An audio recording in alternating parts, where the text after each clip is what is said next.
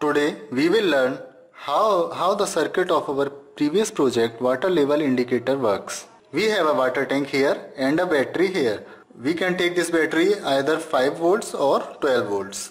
We have 4 transistors T1, T2, T3 and T4 and 3 LEDs.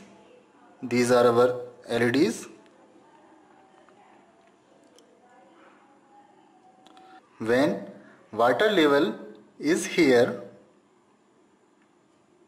then these 2 points will be connected. When these 2 points are connected, then current will flow from here to the base of this transistor. When current will flow here, the transistor will come in the on state because we have plus V volts in the collector of this transistor. When this transistor comes into the on state, the current will flow from here and then from here and from emitter also. So when current will flow from collector and emitter, this circuit will be completed. When this circuit is complete, this LED will start emitting light. So we will come to know that the water level is at low level.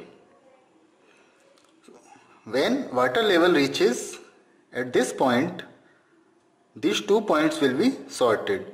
Since we have plus V volts here and plus V volt here also, and we will get plus V volts here also because of conductivity of water.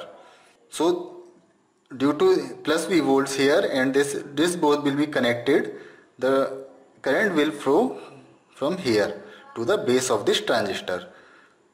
When the current will flow to the base of this transistor, then this transistor will be in on state. Since we have plus V volts here, then current will flow to the collector and from emitter also. Then our circuit will be completed and current will flow accordingly. So since current is flowing from LED, so this LED will also start emitting light. So we will come to know that our water level is at medium level. Now in next condition, when water is here, then this point will also have plus V volt and these 2 points will be connected.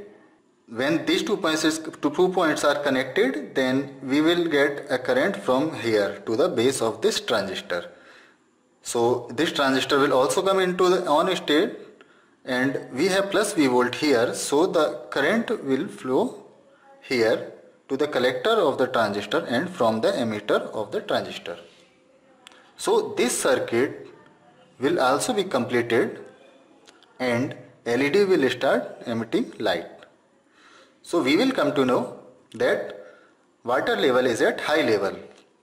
When the condition of overflow arises, then water will be at this level.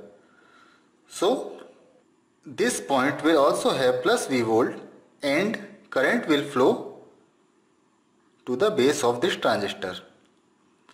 So since we have plus V volts here, then current will flow to the collector of this transistor and from the emitter of this transistor. Since current is flowing to the collector of the transistor and from emitter of the transistor, so current will also flow from the buzzer and buzzer will start beeping.